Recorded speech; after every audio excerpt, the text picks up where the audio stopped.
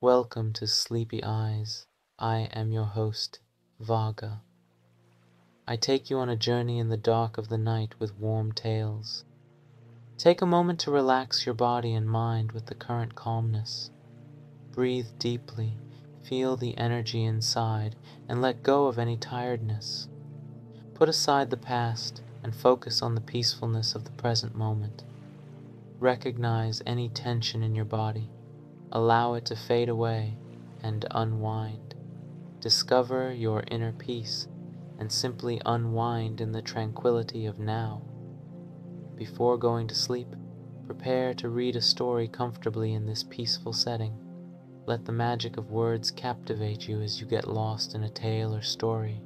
With the warmth from this peace and relaxation, your sleep will become even more serene. Close your eyes, embark on a journey with a touch of words. Let each word guide you a bit deeper toward the essence of your inner peace.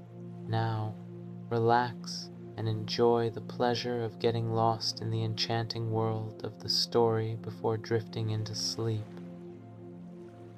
Sherlock Holmes Short Stories, writer Sir Arthur Conan Doyle. The Man with the Twisted Lip. Mr. Asa Whitney was, and had been for many years, an opium addict. He could not get rid of the habit. He had once been a fine man, but now people only pitied this bent, unfortunate person with the yellow, unhealthy face. Opium was both his ruin and his only pleasure. One night in June, when it was almost time to go to bed, I heard the doorbell ring. I sat up in my chair, and Mary, my wife, put her sewing down in annoyance. "A patient," she said, "at this hour." We heard the servant open the front door and speak to someone. A moment later, the door of our sitting room was thrown open, and a lady came in. She wore a black veil over her face. "Please forgive me for calling on you so late," she began. But then she could no longer control her feelings. She ran forward, threw her arms round Mary's neck, and cried bitterly on her shoulder. "Oh, I'm in such trouble," she said. "I need help so much." "Well," said my wife, pulling up the visitor's veil, "it's Kate Whitney. This is a surprise, Kate. I had no idea who you were when you came in. I didn't know what to do, and so I came straight to you." That was how it always happened. People who were in trouble came to my wife like birds to a lighthouse. "We are very glad to see you," Mary said. "Now you must have some wine and water and sit here comfortably and tell us all about it. Oh, would you like me to send John off to bed?" "Oh, no, no. I want the doctor's advice and help too. It's about Isa. He hasn't been home for 2 days.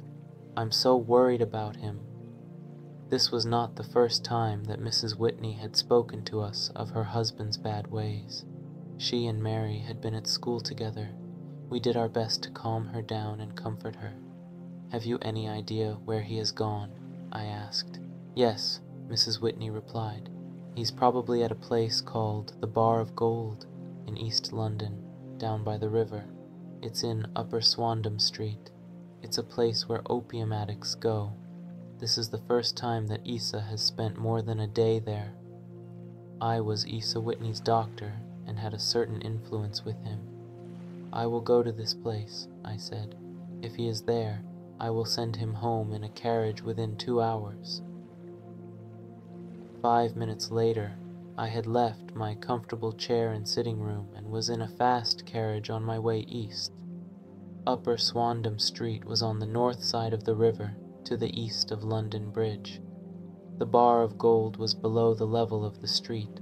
Some steep steps led down to the entrance, which was little more than a hole in the wall. There was an oil lamp hanging above the door.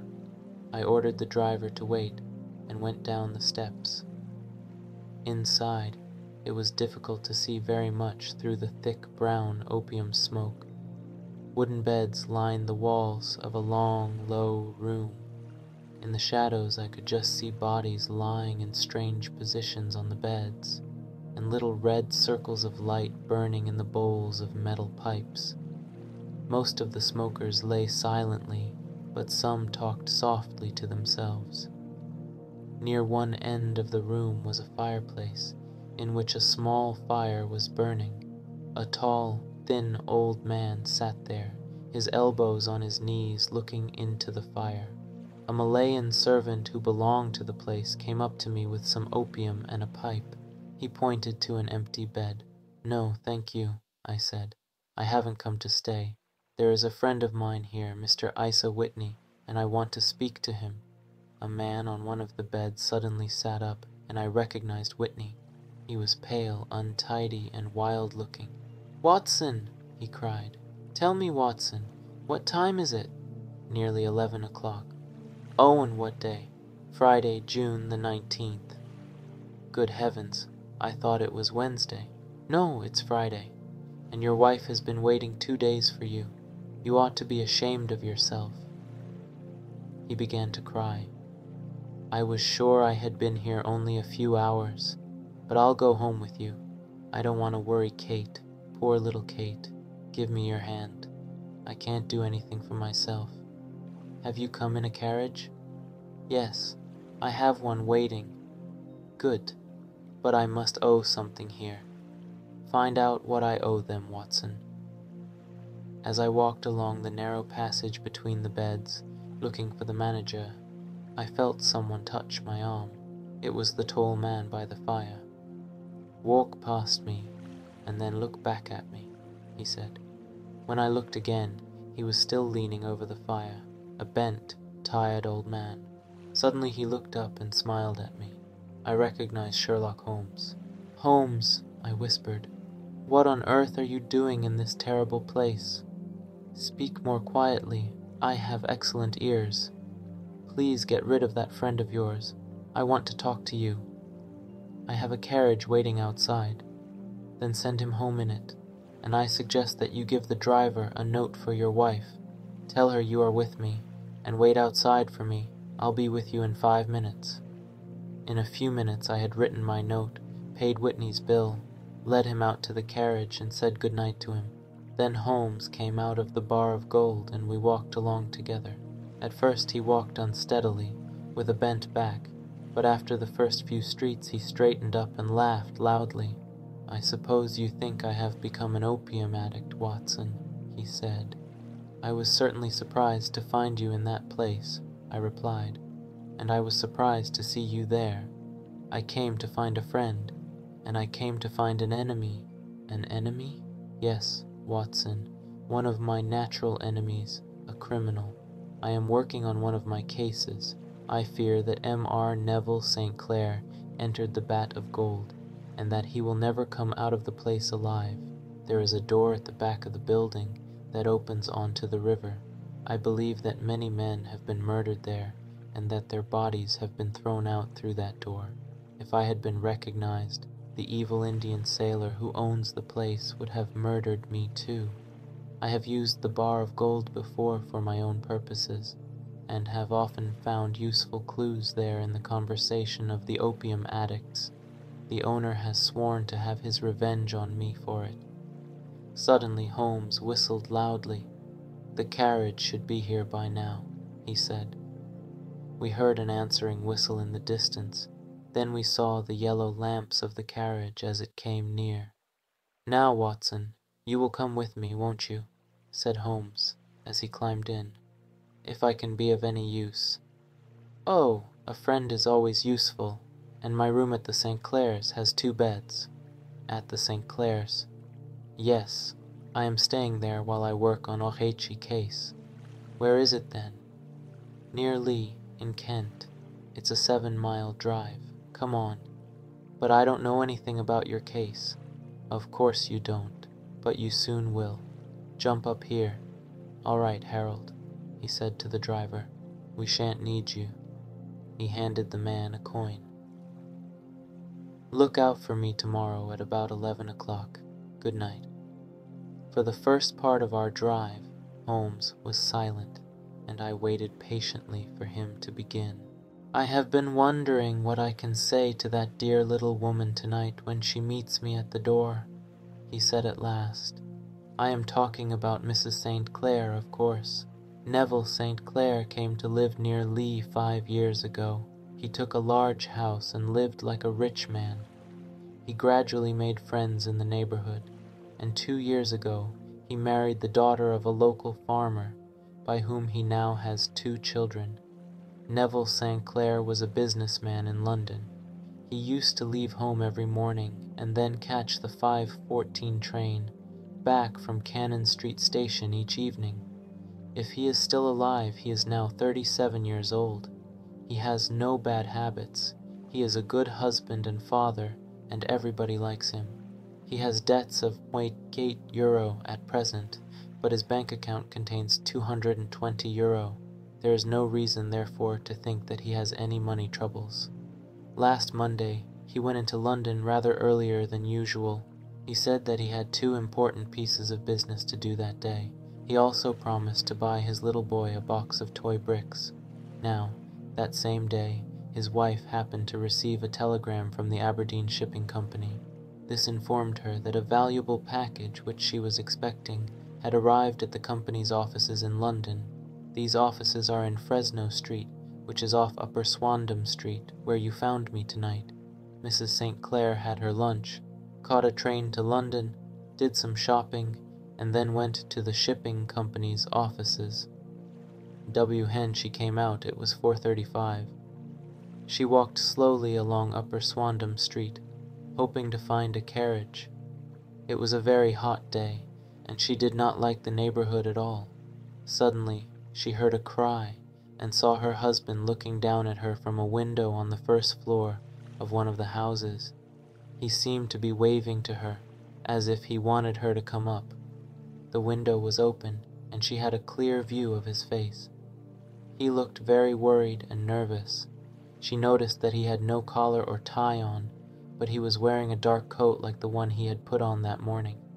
Then, very suddenly, somebody seemed to pull him back from the window.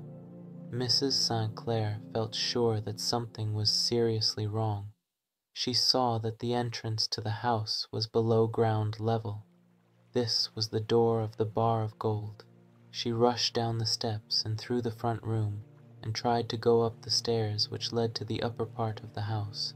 But the owner, the Indian sailor I spoke of, ran downstairs and pushed her back. The Malayan servant helped him to push her out into the street. She rushed along Upper Swandam Street and into Fresno Street, where she fortunately found several policemen. They forced their way into the Bar of Gold and went upstairs to the room in which Mr. St. Clair had last been seen. There was no sign of him there. In fact, the only person in the upper part of the house was an ugly cripple who lived there. Both the Indian and this cripple swore that no one else had been in the first-floor front room that afternoon. The policemen were beginning to believe that Mrs. St. Clair had been mistaken when suddenly she noticed a small wooden box on the table. Realizing what it contained, she tore the lid off and emptied out children's bricks. It was the toy that her husband had promised to bring home for his little boy. Of course, the rooms were now examined very carefully, and the police found signs of a terrible crime. The front room was an ordinary room with plain furniture, and led into a small bedroom from which the river could be seen. Along the edge of the river there is a narrow piece of ground which is dry at low tide, but which is covered at high tide by at least 4.5 feet of water. At that time of day the river is at its highest point. There were drops of blood on the window, and a few drops on the bedroom floor too. Behind a curtain in the front room the police found all Neville St. Clair's clothes, except his coat, his shoes, his socks, his hat, and his watch. Everything was there. There were no signs of violence on any of the clothes, and Mr. St. Clair, alive or dead, was certainly not there. He seemed to have gone out of the window. There was no other possibility. The Indian had often been in trouble with the police before, but as Mrs. St. Clair had seen him at the foot of the stairs only a few seconds after her husband's appearance at the window, he could not have been responsible for the murder. He said that he knew nothing about the clothes which had been found in the cripple's rooms.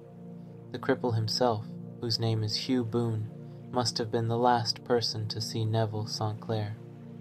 Boone, is a well-known London beggar who always sits in Threadneedle Street near the Bank of England. He pretends to be a match seller, but there is always a dirty leather cap by his side into which people throw coins. I have watched him more than once, and I have been surprised at the very large amount of money that he receives in this way. His appearance, you see, is so unusual that no one can go past without noticing him. He has a pale face and long red hair and bright brown eyes.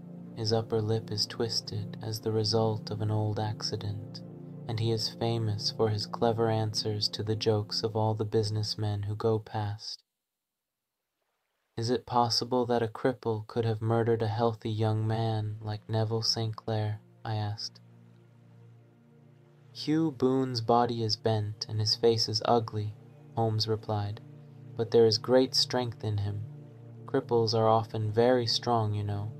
When the police were searching him, they noticed some spots of blood on one of the arms of his shirt, but he showed them a cut on his finger and explained that the blood had come from there. He also said that he had been at the window not long before, and that the blood on the floor and window probably came from his finger too. He refused to admit that he had ever seen Mr. St. Clair, and swore that the presence of the clothes in the room was as much a mystery to him as it was to the police. If Mrs. St. Clair said she had seen her husband at the window, she must have been dreaming, or else she was crazy. Boone was taken to the police station, still complaining loudly. When the water level in the river had gone down, the police looked for the body of Mr. St. Clair in the mud, but they only found his coat, and every pocket was full of pennies and halfpennies, 421 pennies, and 270 halfpennies. It was not surprising that the coat had not been carried away by the tide, but possibly the body itself had been swept away. Perhaps Boone pushed St. Clair through the window and then decided to get rid of the clothing, which might give clues to the police. But he needed to be sure that the clothes would sink, so he went to the hiding place where he kept the money he earned in Threadneedle Street and began by filling the pockets of the coat and throwing it out. He would have done the same with the rest of the clothing, but just then he heard the police coming up the stairs and quickly closed the window. Boone has been a professional beggar for many years, but he has never been in any serious trouble with the police.